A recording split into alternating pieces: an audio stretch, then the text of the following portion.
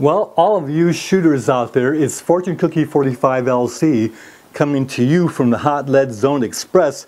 And what I have here is my Thompson Center Encore, but that's not the news. The news is that thanks to all the great patrons over at Patreon, I was able to budget a little bit of money every month and go ahead and buy this custom Bullberry barrel for the Thompson Center Encore, and it's chambered in 500 Smith & Wesson Magnum. It's got a 1 18" twist. It's a full bull barrel, 1 inch in diameter, and very well finished barrel. The Bullberry Custom Barrel Works out of Hurricane, Utah. Let's give you a close-up of this. So first we start the breech, and you see how substantial the amount of metal is, the strength of that breech. This was the main reason why Thompson Center went with the Encore anyway, because their Contender wouldn't allow this much strength. They had a lot of cartridges in the Contender that they couldn't chamber, but with the Encore they could, all the way up to 12 gauge slugs. The extractor of the Encore barrel made by Bullberry is more reliable and sure than even the factory Thompson Center barrels. There's the 500 Smith & Wesson designation laser engraved with the Bullberry Barrel Works logo. And of course the inscription on the barrel. Bullberry Barrel Works is located in Hurricane, Utah. Now that's kind of funny, right? Since there are no hurricanes in Utah. Now interestingly, this 1 inch full bull barrel comes to the muzzle with the Bullberry Barrel Works integral muzzle brake.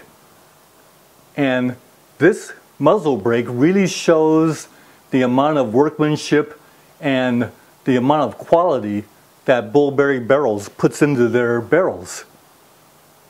What they did here was they took the 27-inch barrel and they backbored the last 2 inches of it by opening up the diameter to a 0.2 inches in.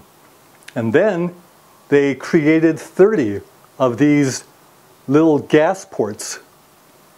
And the gas ports are about 25 to 27 caliber, and there are 30 of them.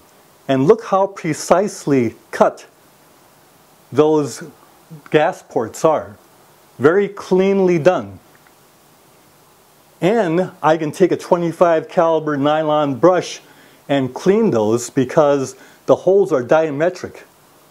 There are 30 holes, but they're all diametric. In other words, there's 2 here, and they go across the 2 on the other side, and then there's rows of 3. So 30 altogether. And then look at that crown. Very precisely cut crown, very clean, precise. And then the recess that's done kind of reminds you of the carbide dies that are in our reloading dies.